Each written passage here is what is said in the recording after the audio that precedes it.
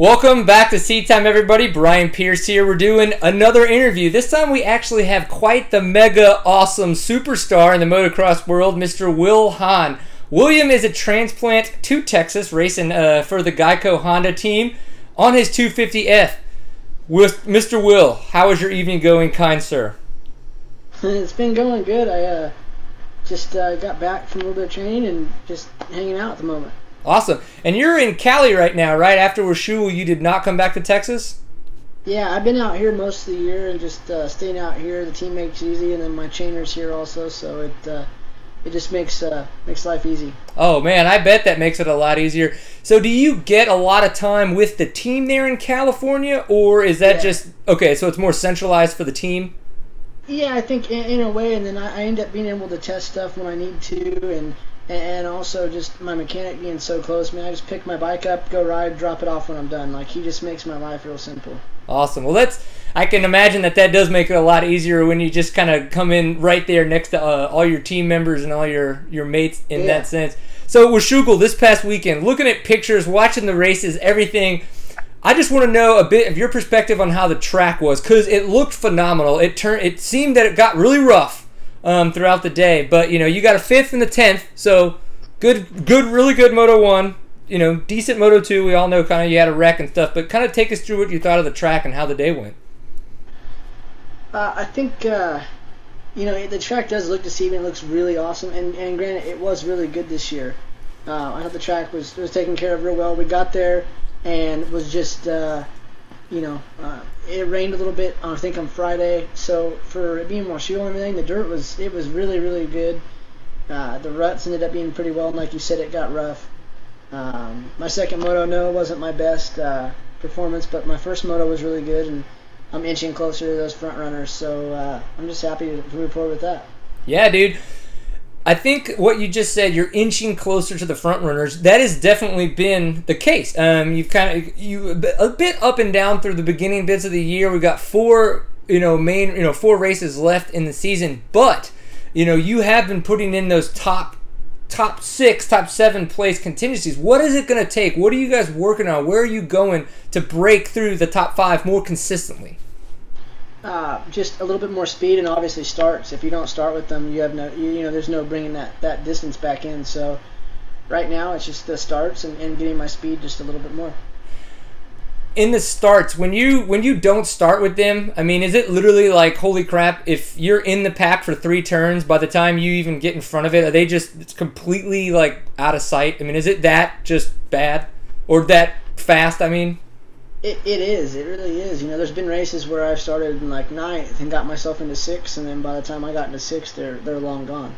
That's insane. I race, off-road, and that happens, there's all kinds of stuff where you get, but it's, going to Freestone this year and having been to Supercrosses and stuff like that, watching you guys ride, absolutely phenomenal, unbelievable how fast you guys go. At Freestone this year, I thought, that was the fastest I'd ever seen in any of you guys ride. It's just, the 12-pack, like, whoa, that's just crazy. Yeah, and it was, it's cool. It's cool that it's evolving to what it is.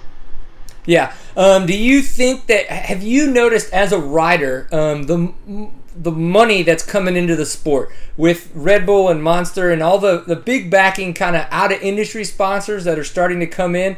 How is that affecting the sport? How is that or is it affecting you personally? And do you think it's taken the sport, to a better place?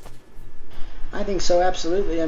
Our team is branded really well with Geico and Muscle Milk and all that, and without those guys and all the support and money they put in, it's got to help more than anything, and there's going to be more of that, and I think the more that they prove that it's successful for them to come in and get the advertisement that they look for and all that, the more outside sponsors that will see that and also appreciate it, and maybe more that will come in and put more money in. I like it, man. Sounds like you got a BS in advertising or something. You know exactly what's going on.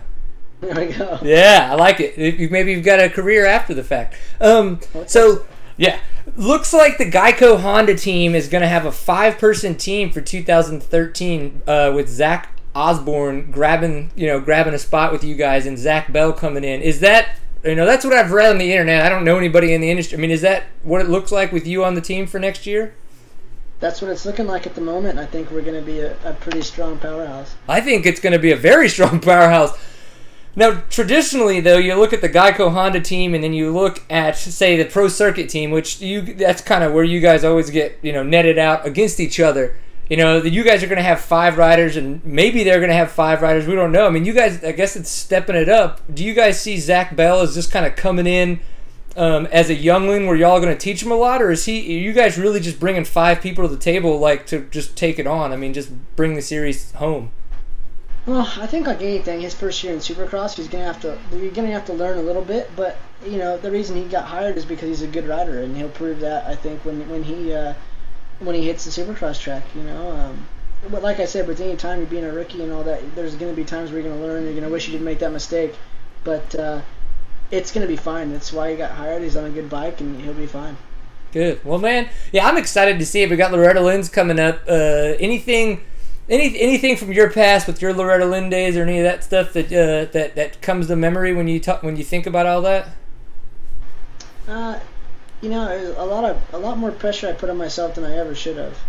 And in those days, yeah, I regret not enjoying it a little bit more and not being so worried about getting a ride, and not just letting everything work out the way it did, and just be relaxed and have fun with it, because it's all I thought about was a ride and having to win and having to do this to do that, and I wish I would have enjoyed it a little bit more. Huh. Well, hopefully some of that advice can go to the young riders that are heading that way, getting ready for the week to start next week, because it's going to be hectic for them, and probably their dads are going to be pointing the finger and asking for some wins. One of the things, too, that we've seen with the Geico team this year is the new Alliance gear. A lot of people, when is that stuff going to be available online? Do you have any... Okay, so one, how comfortable is that stuff? Is it great gear? Is it awesome gear? Is it decent gear? And then what have you heard about when is it going to come out, and when are people going to be able to buy it? I believe it's coming out in November.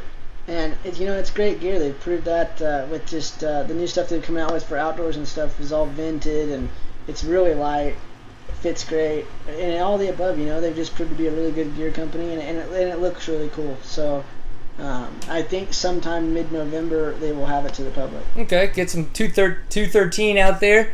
Is Elias, or are they owned by anybody that was in the industry or has been in the industry for long? I don't even know who they're actually, if they're associated with anybody or who owns them or anything like that.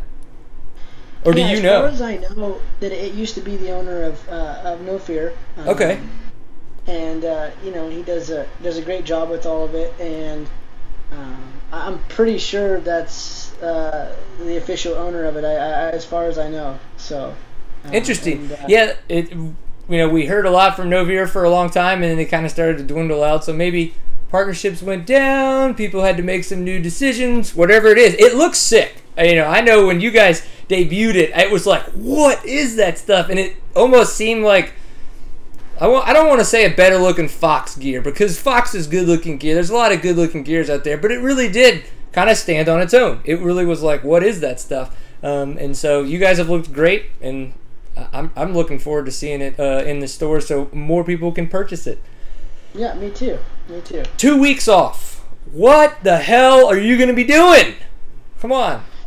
Man, I kind of stick to the same program. I think I'm going to take the weekend and go up north to some friend's house, and that's about it. I'm going to ride some more this week and keep training, and I just keep going and keep on the routine and keep enjoying that. So nothing crazy. Just maybe take a couple days off, regroup a little bit, and then get back to it.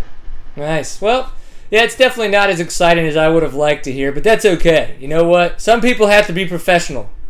And since it's not 8 or 5 or in between right now, I don't need to be professional, and that's why I'm having a pint full of awesome with my beer koozie right now. So that's what's happening. So, all right, craziest story ever. You just met the most random girl of your entire life. That happened sometime in your past history, I know. Tell us about the story. Come on. I don't have anything that exciting, unfortunately. Nothing? Come on, you're a funnier guy than that. I've listened to you on all the radio shows. You've got the good stories. Man, you're not just goofy looking. I leave that to myself. Yeah, I don't know. Nothing too exciting and crazy. You'd be surprised. It's not that exciting. Well, I know you guys have to take it serious with all your training and stuff like that, so you probably have to reel in some of those Saturday nights. Cut it off at midnight. You gotta cut it off early. I gotta start hydrating, kids. I gotta be at the track. So, all right. Well, cool.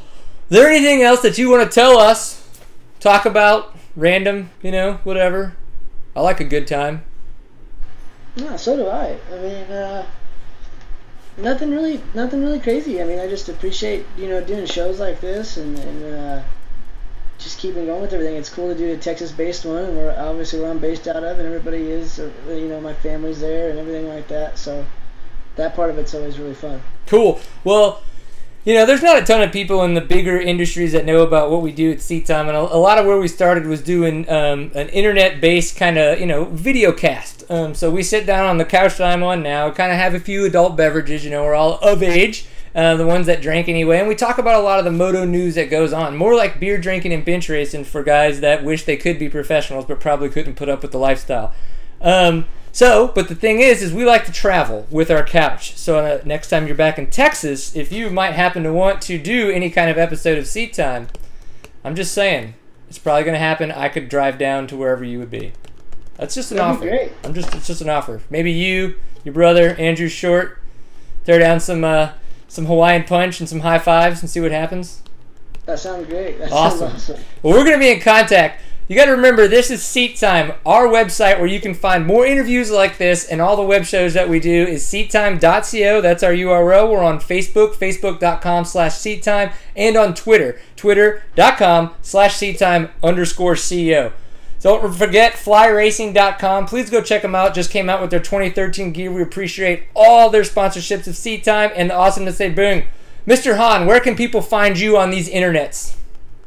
Also on Twitter at Wil Hahn 58, and also on Facebook at Wil Hahn 58 as well. Man, that's pretty simple, wasn't it, kid? You're not going to screw that one up. I sure hope not. Mr. Will, I appreciate your time. Wilbur, have a good night. Keep training hard, and we're looking forward to getting you those top fives. I know that when you get it, the next one you're going to be like, it's because I was on Seat Time, bitches. That's what's happening.